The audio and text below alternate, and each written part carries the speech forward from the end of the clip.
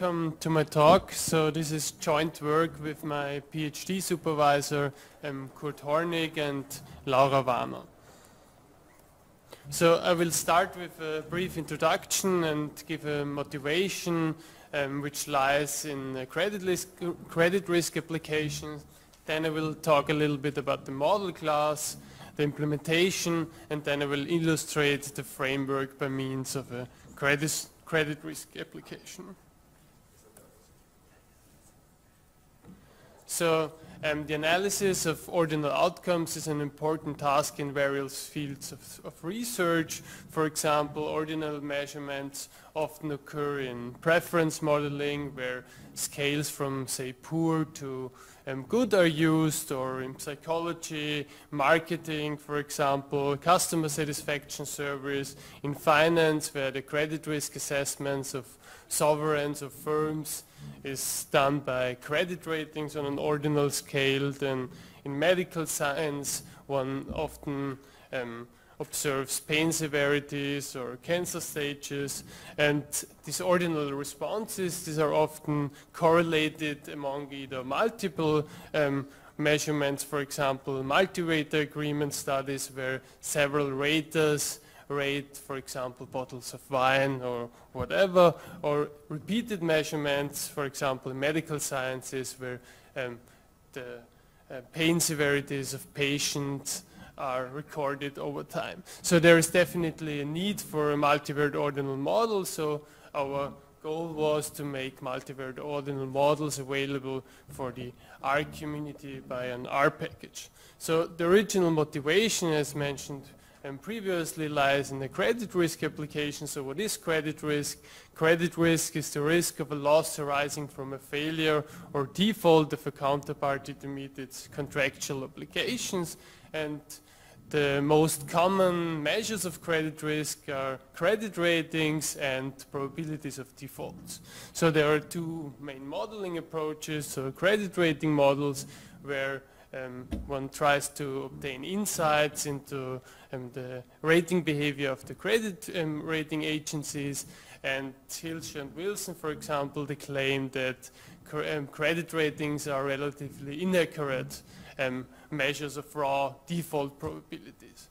And then they can be outperformed in terms of default prediction by a simple logit model based on accounting ratios. But there the problem is that one only observes a few default observations. So our approach, we try to combine these two modeling approaches and treat the binary default indicator as an ordinal variable with just two categories. So we have to deal with correlated ordinal data. So for each point in time, we observe several credit ratings. So in a typical setting, we observe ratings from the big three credit rating agencies, then Moody's, Moody's, and Fitch. And then for each rater, there's a serial dependence over time. So we need a very flexible model class that can handle ordinal and binary data, and we need to account for heterogeneity in the rating methodology, because the rating agencies that use different rating scales. For example, Moody's uses a different rating scale compared to Standard & Poor's and Fitch. Then there is heterogeneity in the covariates. Moody's claims that they also account for the recovery rates at default in addition to the probability at default. And so there might be different covariates are used for the rating agencies, and then we need to deal with an unbalanced panel of firms, as not all rating agencies or as not all firms are rated by all the rating agencies. So, and one model class which can handle this flexible framework is the class of multivariate ordinal regression model. So if we denote by I our subject index, this corresponds to the firm in our setting. J is the rater, and this is out of a subset of Ji. So if we, for example, if we just observe a rating from Standard & Poor's and Fitch, then this subset Ji is just the set of these two rating agencies. And Q and respectively Qi are the cardinality of the set. Then Yij is an ordinal response, and Rij is the category out of Kj categories, so the number of categories is allowed to vary as well. And then we have a connection between our observed ordinal outcome Yij and an unobservable latent process. So we observe rating category Rij even only if the latent process lies between the two corresponding thresholds. And the threshold parameters, they are allowed to vary among the raters as well.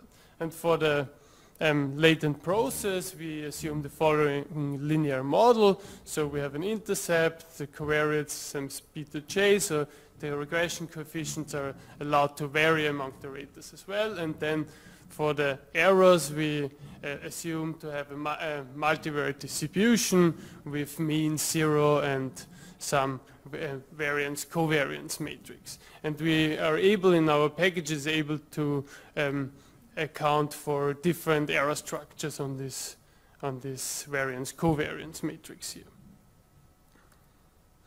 So, and we use pairwise likelihood estimation for estimating the model parameters. Then, because in ordinal models absolute scale and absolute location are not identifiable, so we support several identifiability constraints. In addition to a multivariate probit link, a multivariate logit link is implemented. Then, as mentioned before, for the correlation between the variables, we support different error structures. We support the general correlation and covariance structure. We support an equicorrelation structure and an AR1 correlation structure. And in addition, we support constraints on the threshold as well as on the regression coefficients, and category-specific coefficients are supported as well. So now I will quickly introduce our data. So we have long-term issuer credit ratings from Standard & Poor's, Moody's and Fitch for US companies. Then we have a failure indicator, and as covariates we have financial and market variables, and the time frame we consider, or the time period, is 1999 till 2013. So if we start with a first simple example, where we have on the left-hand side we have a formula object, and on the left-hand side we have a multiple measurement object. In this case we have the multiple measurement object 2 because the data has a wide data format, so each rating is in one column of the data frame. So the SPR for Standard & Poor's and Fitch for Fitch ratings, and on the right-hand side of the formula we have the covariates. And in this simple model we want to set the thresholds equal for both Standard & Poor's and Fitch, and this is simply performed by a vector of C11 here. And then we call our fitting function mvord, so we need a formula and the data set here, data ordinal. As threshold constraints we set them equal. As a link we choose the multivariate logit link, and as an error structure we choose the general correlation structure. And in such a setting we can analyze or have a look at the standardized regression coefficients here, and we see, for example, that high return retained earnings over assets, high return on capital, or larger sized companies tend to obtain on average better ratings, and for example firms with high debt ratios or high idiosyncratic or systematic ratings tend to obtain on average lower ratings. And we see there are some small differences between Standard & Poor's and Fitch, the coefficients, for example, for R size or for market to book. And we included a year intercept here, so because we have used the multivariate logit link, we can interpret the coefficients as marginal odds ratios. So here we have plotted the odds ratios, and an odds ratio of lower than 1 indicates a tightening of the rating standard. So we see that the standards tightened from the year 2000 on till 2007, and during the crisis there was a loosening of the standards, and then the standards returned back to the standards before the crisis in 2010. Another model, so a joint model of credit ratings. So here we added, in addition to Standard & Poor's and Fitch, Moody's ratings as well. On the right hand side of the formula everything stays the same, and now we want to set the regression coefficients to be equal. This is just performed here with a vector of ones, and then we again fit the model, and then we can have a look, for example, at the threshold coefficients, and we see that Moody's seems to be a little bit more conservative in the speculative grade area, while for the investment grade areas they are quite similar, the thresholds, and Fitch seems to be a little bit more optimistic around the investment grade, speculative grade boundary. And now we can add, in addition to the credit ratings, we can add the binary default or failure indicator. So here we add the failure indicator, and now we have more covariates here. This is because in the literature different variables are used for credit rating models and failure prediction models, and then we have a more sophisticated way for the constraints in order to exclude coefficients or set them equal or whatever. So here we have, for each variable here, we have one column in the coef constraint matrix. So for this variable R20, we have here C1, 2, 3, and A excludes. So this variable R20 is just estimated for Standard & Poor's, Moody's, and Fitch here. And for the failure indicator, it is excluded. If you have a look at sigma, it's here 1, 2, 3, 4, so it's used for all 4 dimensions. And for example, the last one, R35A, is excluded for the rating agencies and included for the failure indicator. And then again, we can fit the model with the fitting function mvord. Then we can analyze the correlations. We observe that the correlations between the credit rating agencies are rather high, and if we have a look at the correlations between the rating agencies and the failure indicator, we see for Standard & Poor's and Moody's they are quite low, because we observe for these two raters, we observe, I think, even an A default, and for Fitch we have lots of missings in the data set, so we only observe in this subsample I think B and CCC default, so the correlation here is higher in this case.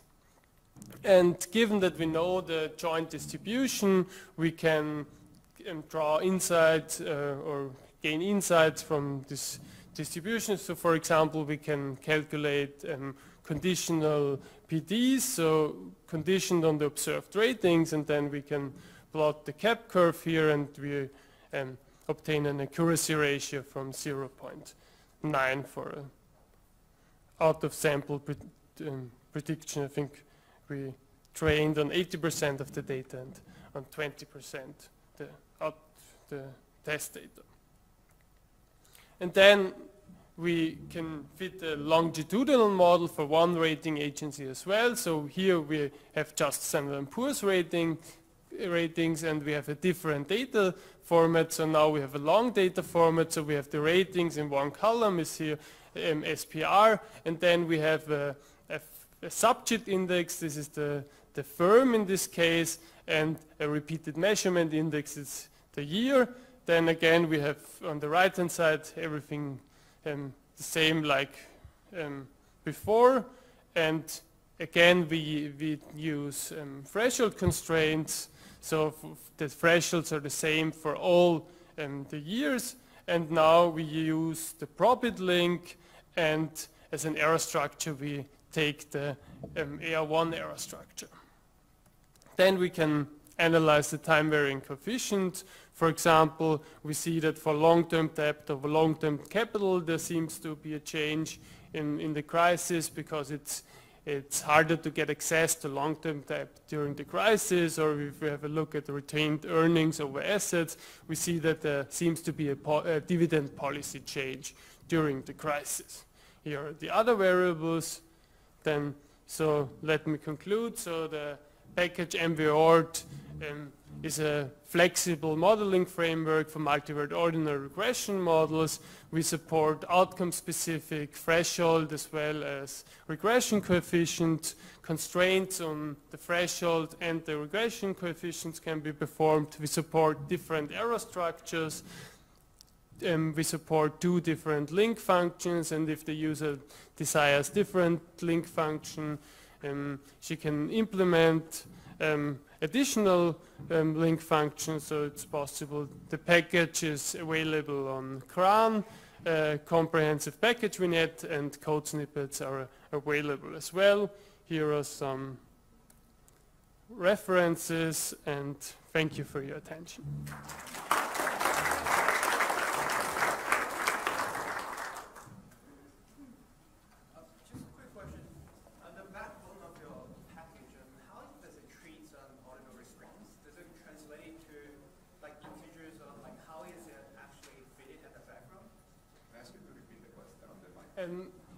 You mean the ordinal responses, so if they're integer valued or... How do they, like for example, credit rating, how was it treated as a background? As an ordered factor. So, but you can as an input you can have integers, you can have characters or ordered factors or a factor, so it does it automatically. So if I label it as like level 1, level 2 versus if I label it level 1 and level 2. If it's an ordered factor, then it takes the ordering from the factor, and if it's just an integer, then it takes 1 to 7 or whatever, or if it's just a string, then it takes it, I think, alphabetically. So, yeah. Any suggestions for dealing with missing values in response? So presumably you won't always have a rating for each individual proposed agencies. So we assume that.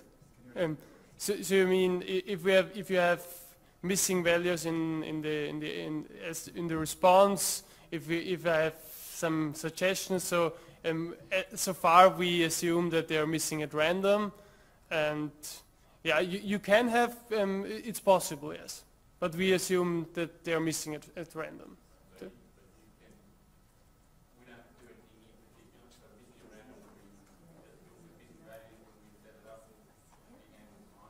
Yeah, it works, so you can have missing values, but they are assumed to be missing at random. Do you have to check for any assumptions, like assumptions? Or like Yes, it's like in cumulative models. In the univariate case, you have the proportional odds or parallel lines assumption, yes. But you can relax it by using partial proportional odds, is supported as well.